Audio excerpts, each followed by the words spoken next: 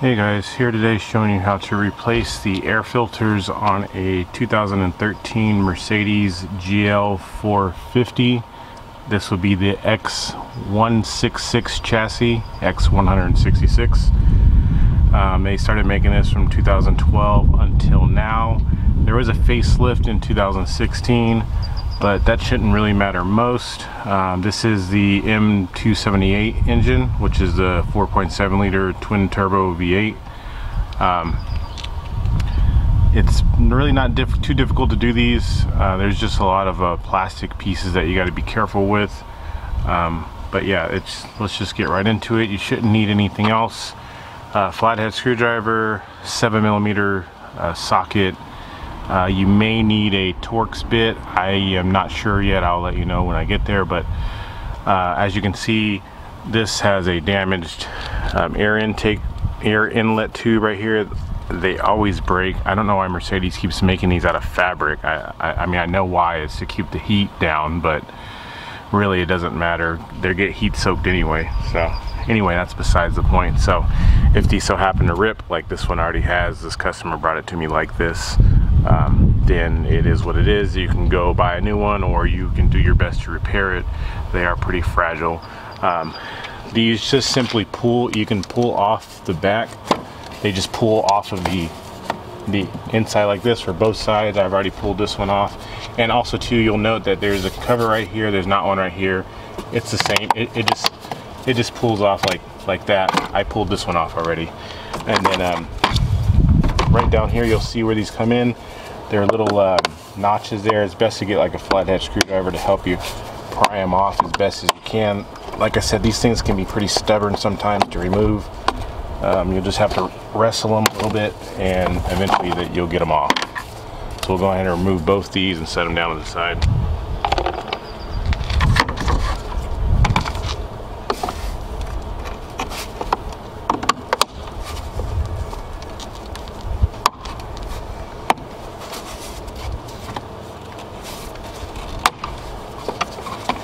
Just like so. You can just set them to the side.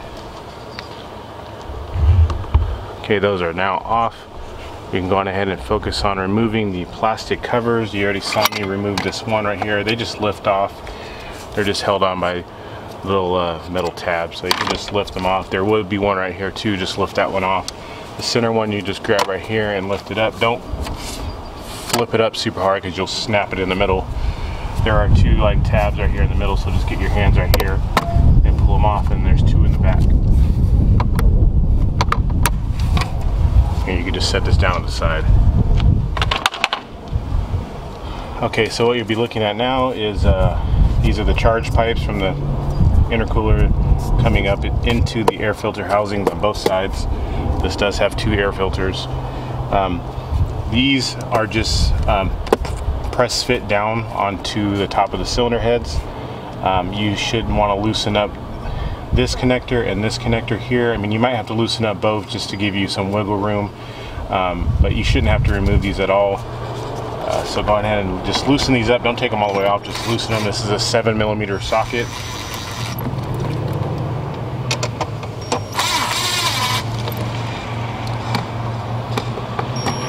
Okay, so now if you follow this here box straight back to the back, directly attached to the back of the this box, there is a wiring connector.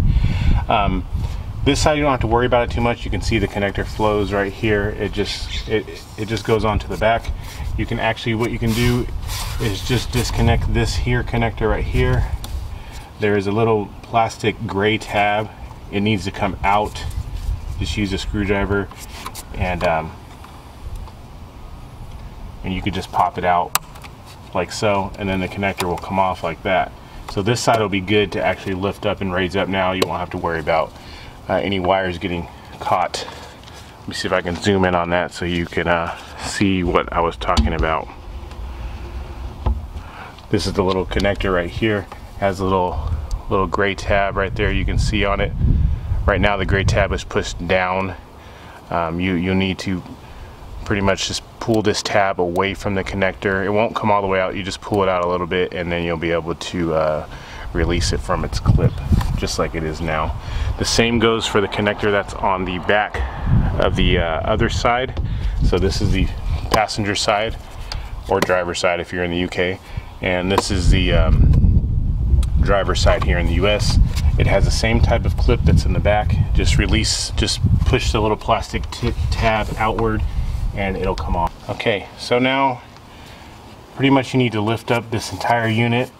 I would probably start by lifting up the back first. It just literally pops straight off like that, and then you can you'll probably just want to actually just remove this whole piece along with this plastic. Don't forget to take this off right here. Be careful with this stuff. You don't want any cracks or anything, because then you'll get vacuum leaks, and these things are pretty particular about vacuum leaks. So you just pretty much just have to lift these off, kind of maneuver it off the pipe here.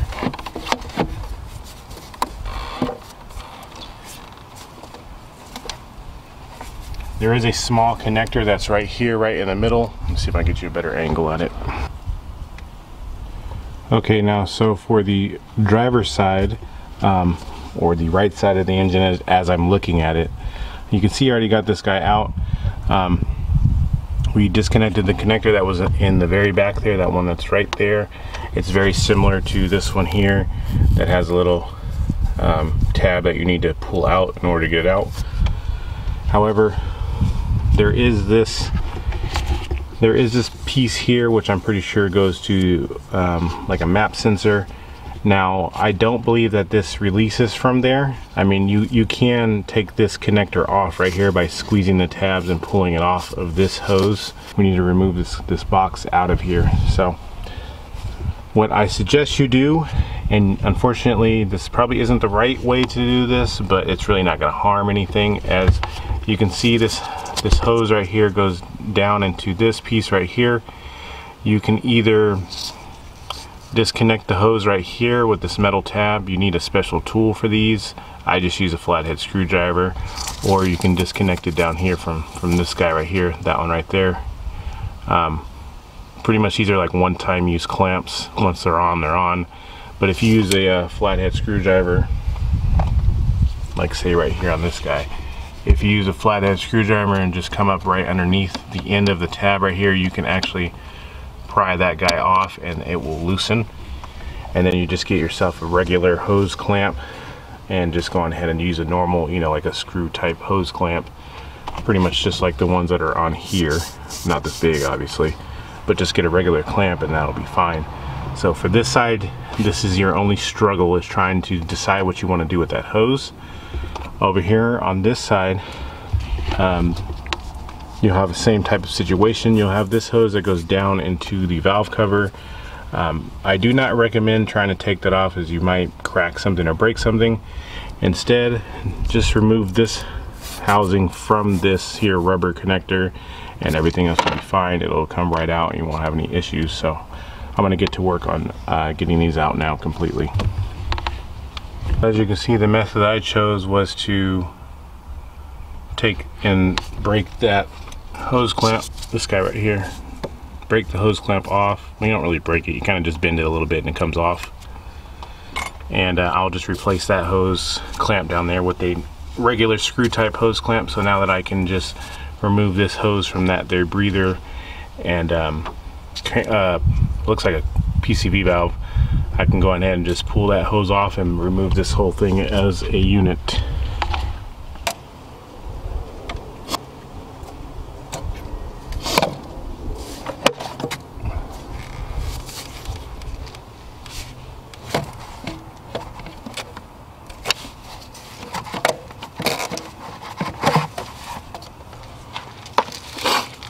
Okay, now that you got both of the housings off, you can go on ahead and flip the housings upside down, and you will see underneath the housings there are various T25 Torx here, one here, one here, one here on the side. There appears to be 1, 2, 3, 4 total around 1, 2, 3, and 4 on, excuse me, 3 and 4 on the top. Once you loosen those up, you should be able to get to the air filter. Wow, this one is completely filled with sand for some reason. Let me take this off camera for a minute. The inside, the bottom here, I'll wipe that down before I stick it back in. And for some reason this one is filled, gunked up entirely with sand. It's stuck in here. Now you can take and put the air filter back into the portion with the oval type hole. Just like so. Make sure it's seated all the way in there. Excuse the background noise, I'm sorry. Make sure that it's seated all the way in there fully.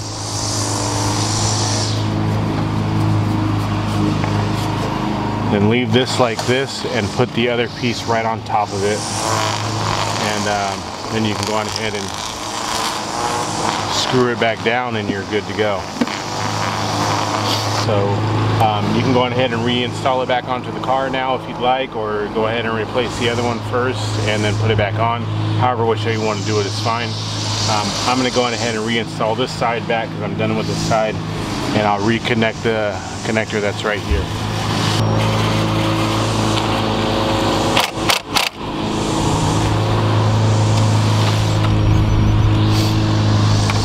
Okay, so that side's done. I'll move into the other side now. Same process as the other one. The amount of sand in these are shocking.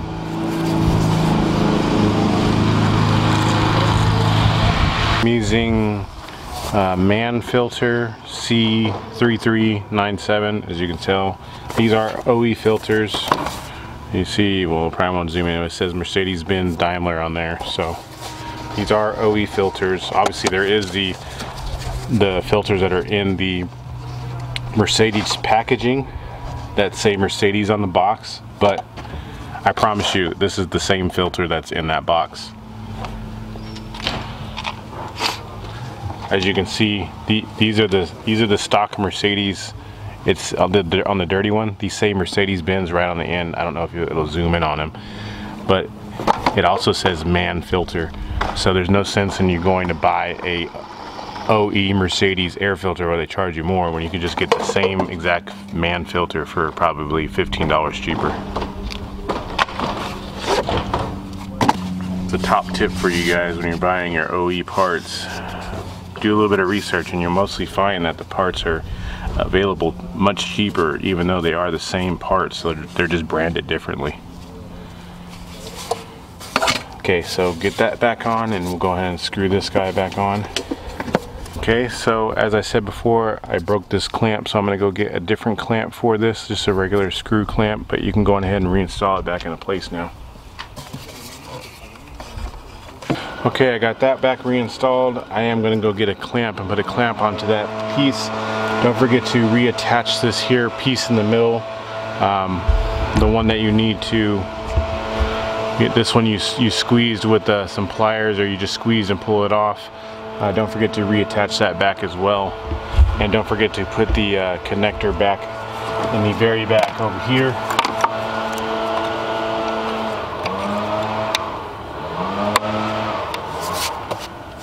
Reattach this here connection, and you can tighten up both these clamps as well as these two clamps over here, just like so. So I'm gonna go grab a new. Okay, you got both boxes back on. I got a brand new clamp on that hose just right there, you can see.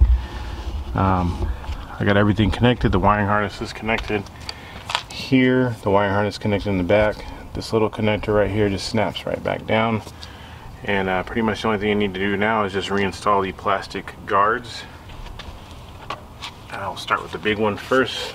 Goes right here on the back. Snaps down the back first, and in the middle, then right there on the front, and then the front piece right here just gets snapped down right here, right on top. The other piece I have, let me grab it real quick.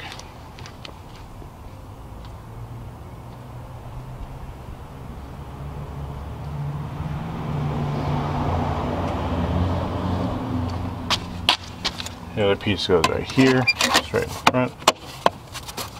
And then you can go on ahead and reinstall the 2 intake air tubes. Oh man, this one is really in bad shape. Snap the front in here first. Then you can put the back hose pieces on. Like so. That one is really just destroyed, so you just gotta do your best you can with that one. Same for this side over here. Put the back on first, snap it into place. Then you can go ahead and feed this tube around and snap it onto the air box. And that's all there is to it. If you have any comments or questions, please ask them in the comment section below. First time in the channel, thanks for stopping by. I hope this video helped you out. And as always, you guys, just hit the subscribe button on your way out. Tell your friends about the videos. Alright guys, catch you later.